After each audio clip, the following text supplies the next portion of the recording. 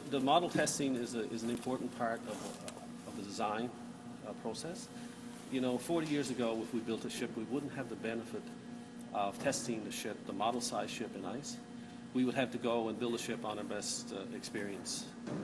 Today, we have the advantage of being able to take a couple of versions of a draft design, build a model, and run it through its paces in an ice tank, so we can fine-tune the design process. We can fine-tune the design.